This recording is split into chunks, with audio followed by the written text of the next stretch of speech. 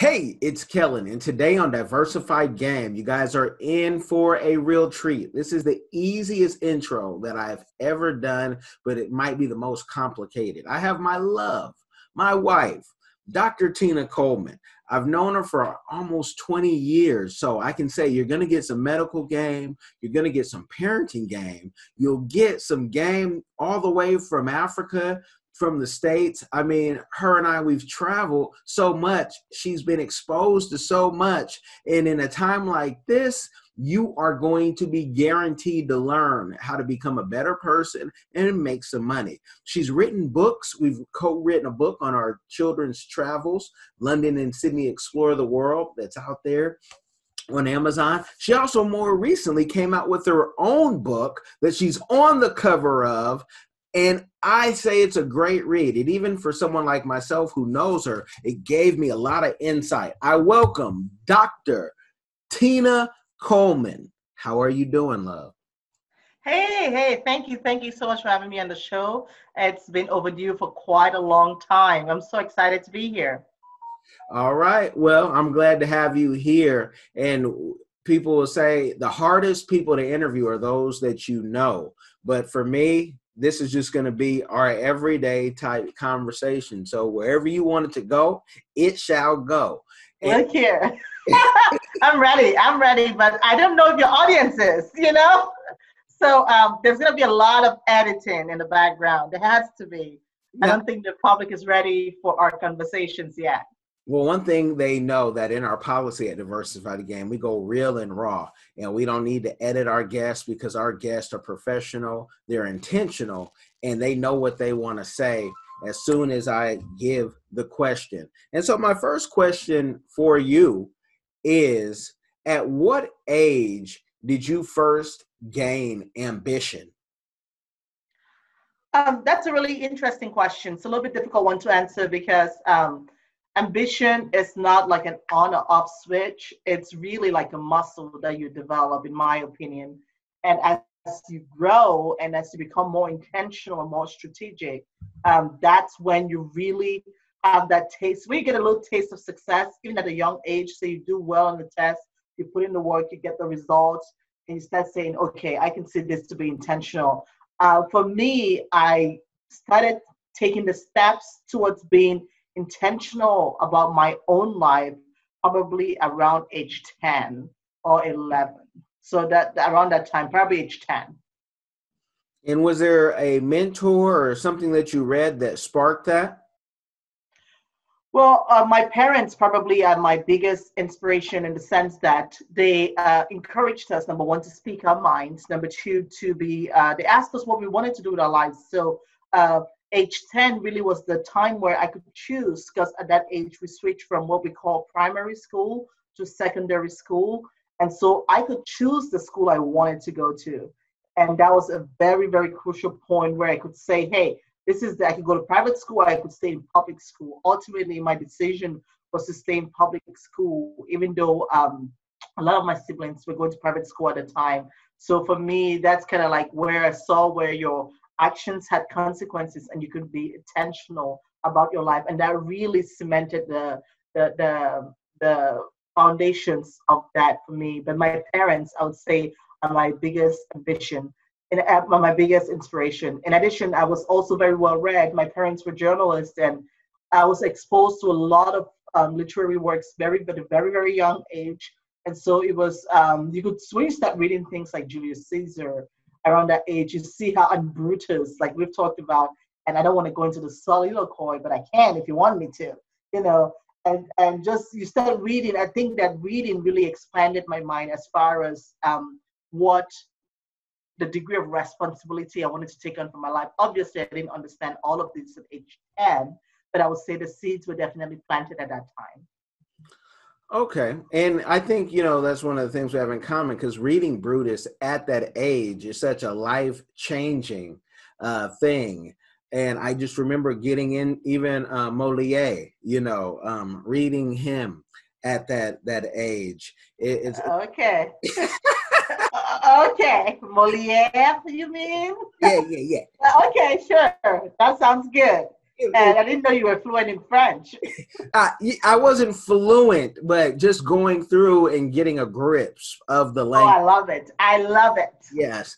But you even choosing schools took a little bit of, rebellion, because private school all around the world is privilege, especially when you had parents who were busy like yours. So you were pushed to go into like a private boarding school. How did you know that if you ran away that you would not have to go right back? I think it comes down to basically upbringing. My parents were very, I would say very liberal, definitely considering other African upbringing. And I like that they included us in decisions about us. They listened to our point of view. They didn't always agree. But, again, if you can maintain your grades, my argument that I made, and I'm infamous for my long-winded arguments sometimes, especially when I think I'm right. I'm like a dog with a bone. To me, the thing is, like, you send your kids to private schools to get a good education. So if I can maintain my grades in public school, then what is the onus upon you to then spend all this money for private school? For me, I didn't think it was necessary. I do agree that it depends on the child. It depends on each individual child is different. And I do appreciate about my parents in the sense that they didn't try to compete, to have their children compete against each other. And I was never really compared to my other siblings, and I don't think they were compared to me. I think everyone just had their path, and everyone had their idea of where they wanted to go. And if I felt like something was, that was my conviction, was like, I didn't think going to private school would make me get better grades. I could get good enough grades going to public school for 1/10 of the cost. And to me, there was no reason to mortgage my upbringing to a set of nuns or other people that I particularly didn't care about. So I was very frank and adamant about that. And I kept my grades. I kept my end of the bargain. So I think my parents ultimately were okay with that in the long run. And was it just being away from home that you didn't want to go to the private boarding school where many of Africans find long-lasting friendships, and they have all these stories about when they were together in boarding school? Or what was it that made you say, I just don't want to be here? For me, it wasn't, and you're right. My siblings that did go to private schools and boarding schools tend to have formed this lifelong friendships. For me, I wanted to be exposed to the real world as much as possible. I didn't want to be in someone's social experiment of, this is a school with only girls of a class size of 10, and if everyone's perfect and dresses the same. No, people are richer than you. People are poorer than you. There are distractions in real life. The boys around you in real life. And to me, it was just like, I didn't want to be in this alternate universe that I would have to adjust to after I graduated high school. So for me, it's like, I want the real world. I want real life. I want to see what catching a cab is like, dealing with rush hour traffic, being able to be self-disciplined enough to say, hey, I'm studying because I'm going to study from this time to this time, no matter what's going on.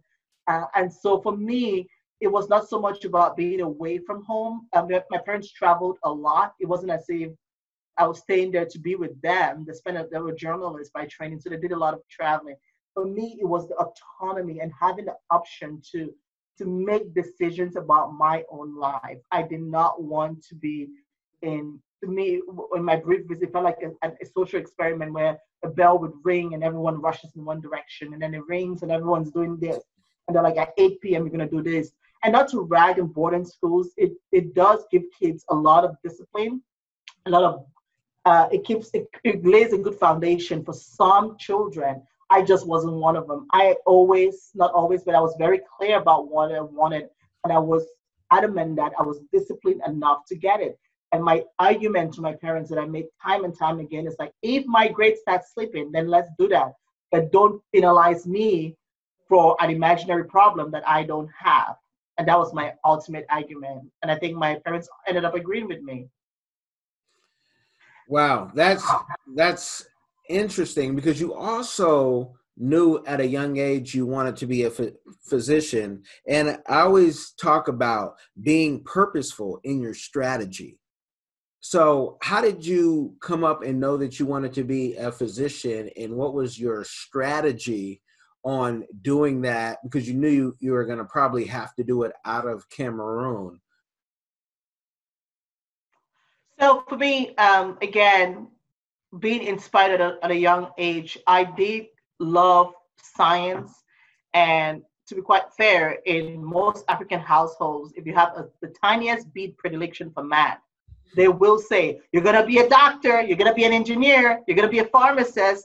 And so a little bit of that was that. But I also knew that I loved puzzles and I loved working on solutions and on things that I could work around with. So ultimately, the human body is the biggest puzzle. And having family members die at a young age because they either couldn't get to a doctor, couldn't afford a doctor, or just didn't believe in doctors, which is like a trifecta, a terrible trifecta, I think kind of cemented that decision for me. And medicine it's very challenging in a different sense, but it also allows you to be, I don't know, a little bit, you are always reminded of your own mortality and vulnerability, and you're able to philosophize. So I like that aspect of it as well. But ultimately, it was the intrigue of like, here's a puzzle, someone's sick, it's a life and death situation. How can you fix it? How can you help alleviate pain? Those are the things that drew me to a career in medicine. Okay, I think I was in elementary school, maybe in 80. Nah, I can't remember, but I remember coming up with one of my first maybe writings, dream plus plan equals goal. And you talk about that in your book. Did you you had the dream of doing medicine at a young age? Did you then create the plan to say, and now I'm going to then go to America or Europe because there were limited medical schools? I like how you try to plagiarize my work, which men have been doing to women anyway for decades and decades of years. So just so you guys know, Kellen and I have these discussions all the time where he takes my work and tries to date it on video, saying in 1989 you wrote this. But in all seriousness, you're saying I took. We'll get back to that. You're trying to get something to think about, which is a beautiful thing. But I'm just saying, in my I don't need time to think. I was ready to answer. You interrupted me. Okay, we'll like I was saying before, the devil interrupted. Not that you are, but the devil does work through people. Okay. Anyway, so dream plus plan is supposed to go. So ultimately, I realized that dreams are not attainable, right? Plans in and of themselves don't give you the end point.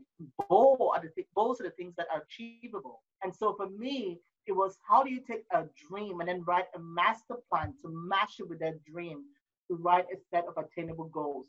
So first of all, I have to have something to look forward to, something to aspire to, something to hope for. And in addition, I need to come up with a plan and break it down in 100 simple steps where I'm like, okay, this is a chess game. If I move my pawn that way, I may have to sacrifice that to ultimately get my king over on that side. How do I make checkmate? So it's like chess, right? So you have all of these little steps. And that little step may just be, hey, I'm no longer I only watch TV 30 minutes a day. But you're doing that ultimately for a win 10 years later. And so that's the foundation upon which I based my life strategy. In my book, How to Craft Your Life's Blueprint, I think that if you don't have a blueprint, you're going to fail. And you see a lot of millennials and young people just flailing.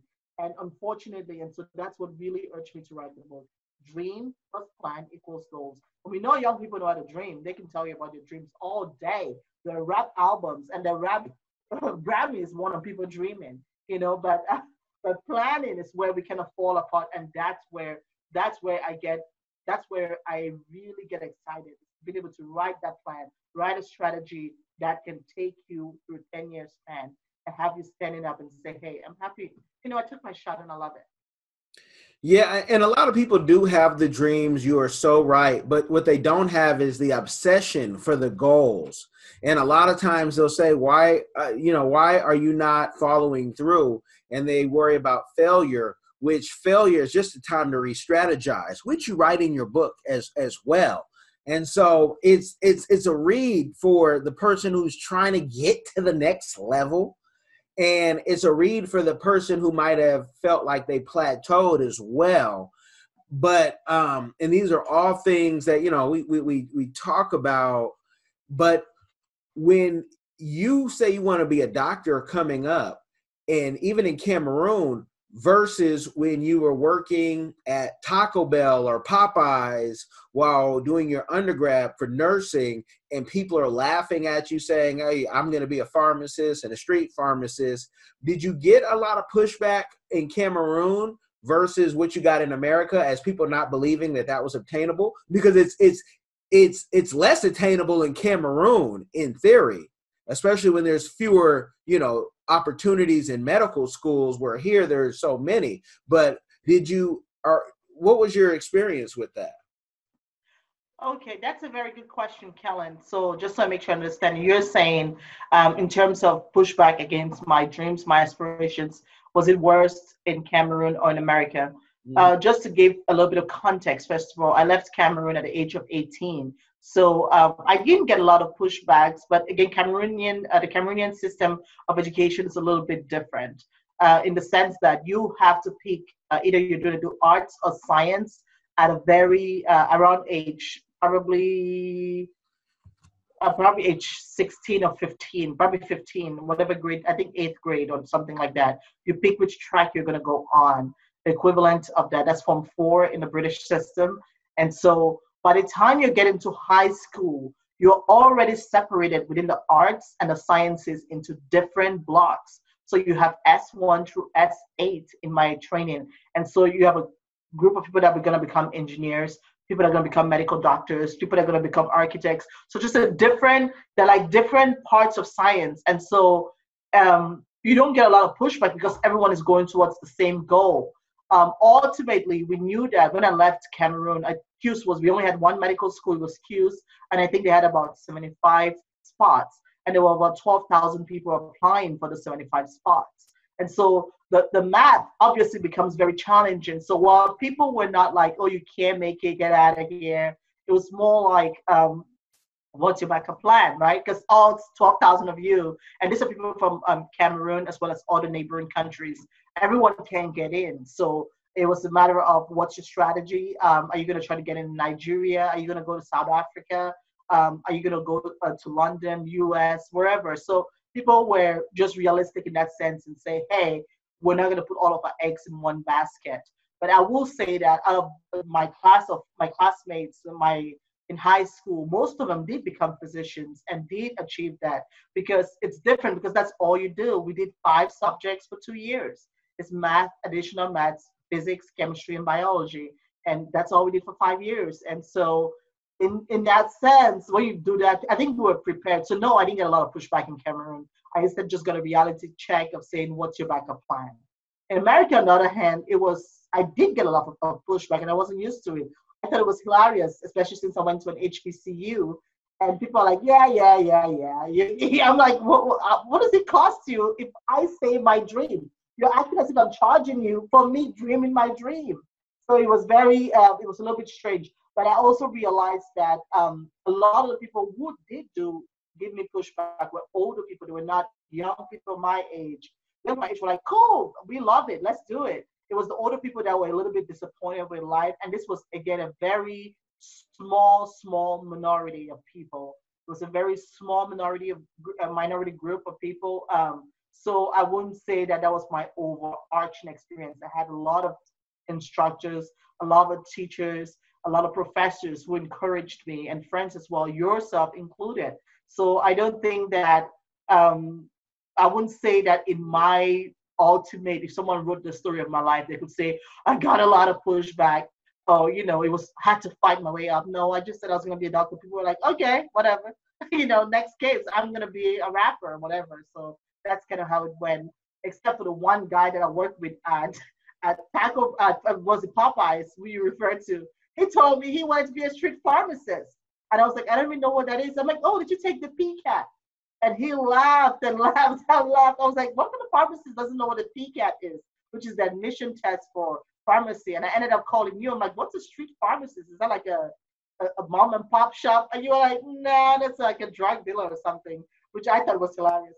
That conversation went over my head the entire time. Yes, and don't think that once we sell the story to Hollywood, they won't have you with the cane, and they'll have the homeless story, they'll have the sleeping in the garbage can. so don't all type of stuff that never happened, because they always say inspired by. Some of these events were inspired by, but that's why I'll let you do your magic and do your work. You know me. If I'm in a meeting and you're making up garbage or crap, I'm gonna be like, I'm out of here. I don't need this. What movie? And look, listen, I can tell the story better than you. I'm out. That kind of negotiated, and I'll let you do your magic. But no, I didn't. I wouldn't say that I had to deal with a lot of haters. And then also my personality. I think personality is a big difference. Where even if I did, I wouldn't remember. You know what I mean? Because I delete things so much, and that's something that you and I talked about quite a bit. But I don't remember a lot of haters at all. I don't. You were there for half the time. I mean, I've known you for almost 20 years. Do you think I had a lot of haters? No, but I think that the more you do, the more you grow. And that's just a natural thing. And, my part of my job is to try to block that and do things so people can not even have those issues. And I don't want to give the people a game overload, because I see this is going to be kind of like a series talk, and the stuff that we're talking about, it's kind of like reading the book The Future is Faster Than You Think. They need to stop, ponder in their own life, because especially during these times of like lockdown, I've been saying we've all had a chance to study what we wanted to study. By the grace of God, I'm able to do what I knew at 12 that I wanted to do, and I had it written down, and you've seen the booklets, and you've even helped me throw away some of the booklets to say digitize some of these things, but it wasn't an easy route, and your route wasn't easy either. But I want people to stop and think, because it's never too late to go back to school. But while we see all these herbalists turned medical experts, they need to then jump back into somebody's medical school where they can prove what they're talking about. And I don't want to give the people an overload, but I do want to ask you a question, and I may ask it every time we do these series. What is your community give back that you're doing or that you want to do? So we've all seen the rates, right? We're talking about specifically if we talk about the coronavirus. So let me start with the present and then go to the recent past and then do a further back. So right now, more Black and brown people are dying from the coronavirus, and whereas some of the most popular YouTubers or the people that they listen to were saying, "Oh no, Black people can't get it. Melanin it's a prevention against it," which is preposterous and useless. The problem is, number one, poverty, endemic poverty. You have social issues like access to healthcare. So all things that keep me up at night. And you've known this. We've been talking about this for 10 years. We've been saying we have a nursing shortage, 2.2 million nurse shortage in the country. I meet Black and brown people who look like me and you all the time. My goal is to inspire them to consider careers in healthcare. I know people who are broke who are asking me for money, and I'm telling you, go get a CNA job. It's 2 weeks training. You can start making as much as $15 to $18 per hour. And they have 110 excuses why they can't do it. Whereas they take their grandma to dialysis, they watch everybody's kids. And I'm just like, dude, go get the training and get paid for stuff that you already do. We excel in healthcare. People of color excel in healthcare. And so for me, my give back that I'm doing is basically trying to increase the numbers and showing the possibilities that we have. Ultimately, if you increase the number of Black and brown doctors in most countries, healthcare for that subgroup gets better. And that's one of the things, because historically, and I'm going to go back with things like the Tuskegee experiment, you've had issues where people have a mistrust of the establishment, they have a mistrust of medicine, of healthcare, of government. And so we as Black and brown physicians, we should stand in the gap and say, hey, come on over to this other side. And just to be clear, the herbalists, there's a place for them. There's naturopathic medicine. You don't have to go to an allopathic or osteopathic medical school, so you don't have to be an MD or a DO. There are NDs. If you want to be a naturopath, hey, go get a naturopathic doctorate or whatever, and people can come see you within those confines. But it becomes dangerous when people are relying for healthcare decisions on YouTube and Facebook brands. That's preposterous. That's unacceptable. And that's just a small part of the problem. The other issue is economic and access to medicine. We need more people of color in medicine to move these numbers. Black doctors are only 2%. 2% of Black female doctors, 2%. Those numbers are disparaging. We need to move that number up. And now you're looking at a 2.2 million nurse shortage in 2020 before the coronavirus hits. So that's even going to put us more in the negative, and we need to catch the gap. So anybody that's watching, anybody that's listening, if you're interested in the career for healthcare, hit up my company, CNA2MD. And even in the name of the company, it tells you about my commitment to public and community give back. I'm going to open my blueprint. I'm going to show you my playbook and show you how I did it and show you how you can do the same. And this is not a new thing. This is something that you and I have been working on for the past over a decade. And that is almost a decade, yeah. That is good game. And we're going to do this again. But so you guys don't get a game overload, make sure you look in the description box. You'll see all the links for CNA2MD, also how to get the book, hear the testimony, and how you can do it too. That's the whole purpose of Diversified Game, to show you how you can do what others are doing and go beyond. So you don't have to start from ground zero. You'll have mentors and various things. So thank you, Dr. Tina, as you are most known for out there on the streets. Love you and talk to you soon. Thank you for having me on the show, Kellen, and great job in leading this group of radical and diversified entrepreneurs as they get the game on your platform. Great job, babe. Thank you.